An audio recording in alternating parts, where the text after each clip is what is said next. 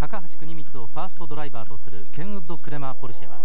この予選を6番手から8番手につける作戦を取った。もちろん決勝での好位置からのスタートがその狙いだった。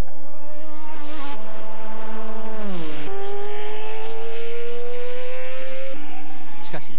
1日目の予選はル・マンという大きな波に揉まれた。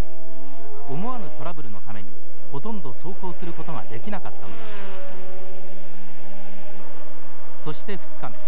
ケンウッド・クレマー・ポルシェは数少ないタイムアタックのチャンスにその全てをかけた。